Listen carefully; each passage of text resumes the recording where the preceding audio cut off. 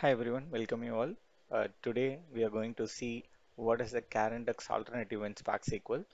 So in SQL we use normally charindex, right? So charindex what it does is searches the particular character in a particular string and returns the position of that string.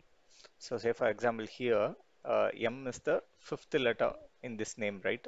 Uh, so it returns 5. So I'm executing the same 5 it will return.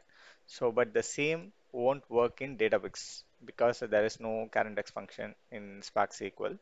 So if you are using the Spark SQL instead of charindex you can use in str, which is nothing but in string. So yeah.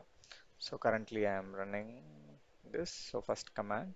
So I am doing the same, but only the small change you can see here. If you see the SQL, first you need to give the character, then only the string. Then here the string is the first one, and then the character that you are searching in that particular string you can provide. So that is the difference. I'm running this. You can see the same. Fifth position is the M. But one more thing you need to keep in mind here, which is Spark SQL is case sensitive one, but SQL it is case insensitive. Even if you type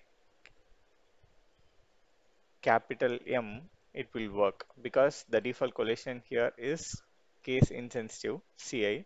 But in Databricks, if you run the capital M here, it says there is no capital M here, zero positions, zeroth position because nothing is there. So you need to carefully do this. So what else we can do is we can whatever we give here, we can provide a lower of it, and it will work. Either lower or upper you can do at string end or searching character end. So that will also work. Thanks.